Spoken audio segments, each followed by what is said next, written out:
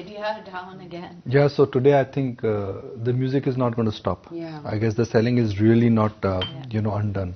Okay, it's easy for us to establish that why the markets fell. Very easy to understand. Okay, blame it on, everybody should blame it on HDFC Bank, right? But what would be the implications of that? And what would be the implications of that on banks, Nifty, more importantly, market mood and mid-cap? Now, there are 4 parts here. What is the message which is coming from FIs if they're selling one of the bluest of the blue chip stock?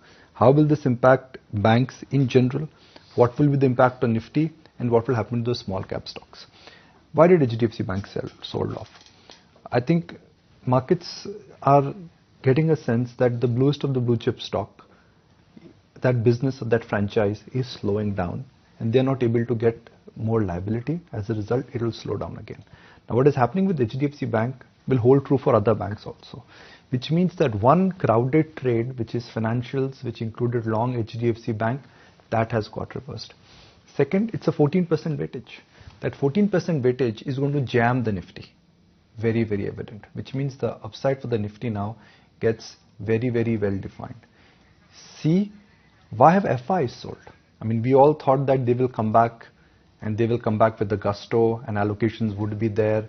Suddenly there were big buys in the month of November and December and now saying goodbye India. What has changed?